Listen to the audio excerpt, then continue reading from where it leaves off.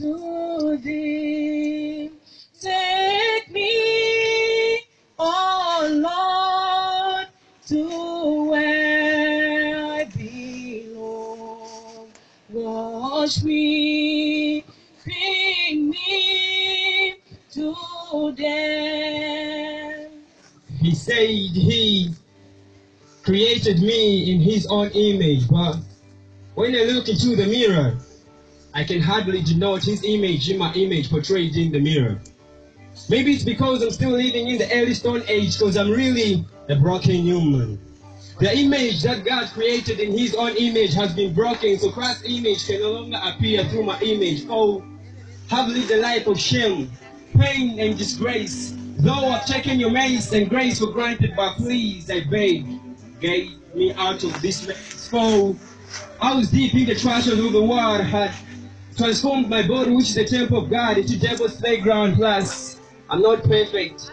My face is not dry, so my naked eyes were enticed by the naked pretoric soul. I became addicted to pornography. Started to practice everything that I was watching. So I, Peter, and there started fornicating. But I've now realized that all the treasures and pleasure of the world without God is vanity. So please, God, accept me right in your arms. So when darkness seems to veil your face, I promise to rest on your unchanging grace. Having no better place to stand on in this world, so I choose to stand on unbreakable promises, rendering my whole life in the precious hands of my Lord Jesus Christ. So whether death visits me today, I'm not scared, because with God in my grave, it's nothing but a short, better race, because my hope is built on nothing less than Jesus' blood and righteousness. It's pathetic, gazing on how I was swept away by madness, blindness, though the face of authenticity in the ancient ways, willpower, numbed by burning passions for mundane pleasure, gallivanting in vogue attitude, uttering malicious speeches, speaking the native language of lewd, always covered in full uniform of lust, spending carelessly like the low sun, always fighting with guilty, escaping in smoking gun. I wandered like clouds on top of a mountain peak, always digging disaster, going hard powered by caffeine on the peak. I trampled over life in triumph of foolish faith, but by the double-edged sword from the mouth of the omnipresent God, the word that pierced deep to cut the dark shadow over my soul, bent down evil principalistic that made me for billions of time to live in severe pain like legion. Your love redeemed the light that shines throughout my path. Lord, come closer to me, for you rescued me when I had unstable belief. In you, I discovered how to breathe a sigh of relief. The jubilation of holy creatures over repentance, never let it be spoiled by any chance. Teach me with knowledge, humble me with wisdom, fill me with understanding.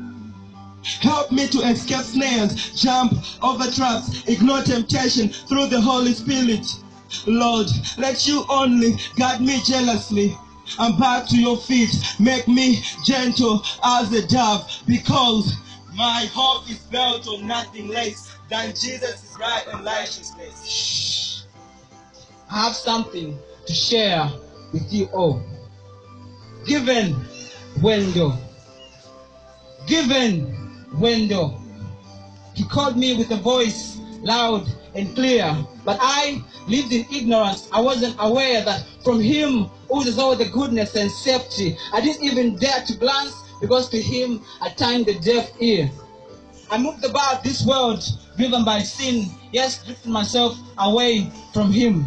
But just like so, I was also struck, and then was light into my soul. When all these other ground, the sinking sand, on the rock I stand. I broke through them that hindered me from going unto him. And just like that woman, I'm healed because I touched his hem. He promised to be with me day and night. Jesus Father promised is never lied. He's the God that has kept me upright every morning, every day.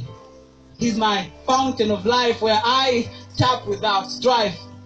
And so this smile that everyone sees is because of his promises that are true and yes. And I stand here courageously as given to show everyone that My hope is built on nothing less than Jesus' life and righteousness.